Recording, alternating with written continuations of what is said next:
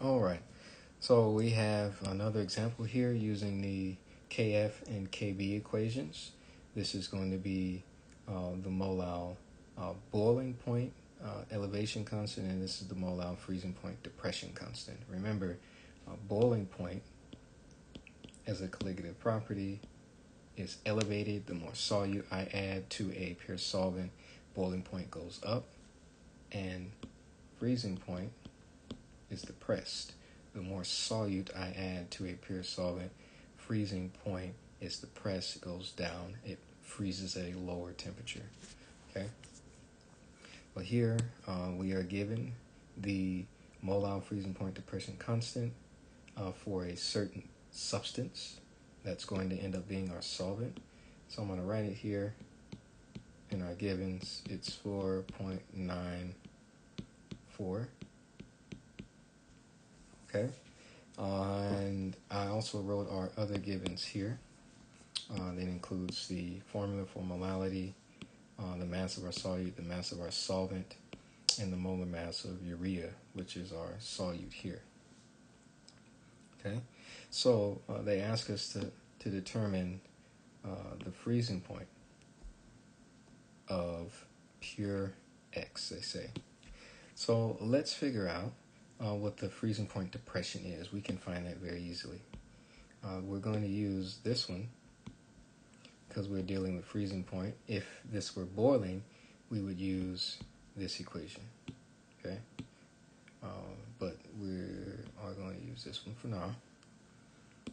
And the freezing point depression is equal to the molal freezing point depression constant times the molality. The freezing point depression for this solution is going to be equal to 4.94. That is a constant, and it's given to us. And the molality we have to find. Molality is moles of solute. How many moles of solute do we have? Well, we have 23 grams, and the molar mass is 60.06 grams per mole. So 23 divided by 60.06 is 0.38295 moles. So the molality is 0.38295 moles divided by the mass of the solvent in kilograms, which would be 0.600 kilograms. So that divided by 0.600 gives me a molality of 0.63825 molal. I didn't round it too much. It's an intermediate value, so I'm going to leave it like that. The units of molality cancel here, and I'm left with a freezing point depression of times 4.94, 3.15. I'm going to round it there, 3 degrees Celsius. That's the unit I'm left with. So that means for this solution, with this molality and that solvent, substance X, this is how much the freezing point is depressed.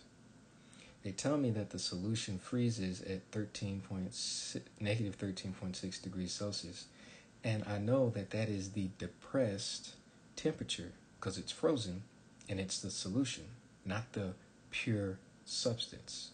It's got urea in it.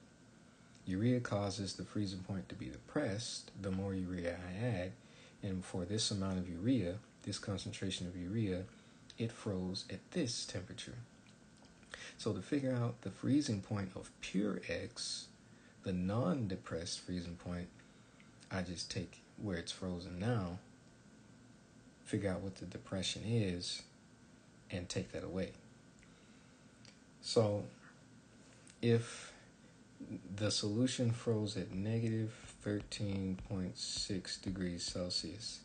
And if it's depressed by 3.153 degrees Celsius, then let's just add that back to it. So plus 3.153, bring it more closer to 0 degrees Celsius, make it more positive. So negative 13.6 plus 3.153, it's negative 10.447 degrees Celsius. And the three significant digits, that's going to be negative 10.4. So I can round it there and leave it as that. And this is my final answer. Negative 10.4 degrees Celsius. That is the freezing point of pure X. When I add 23 grams of urea, the solution will now freeze at negative 13.6.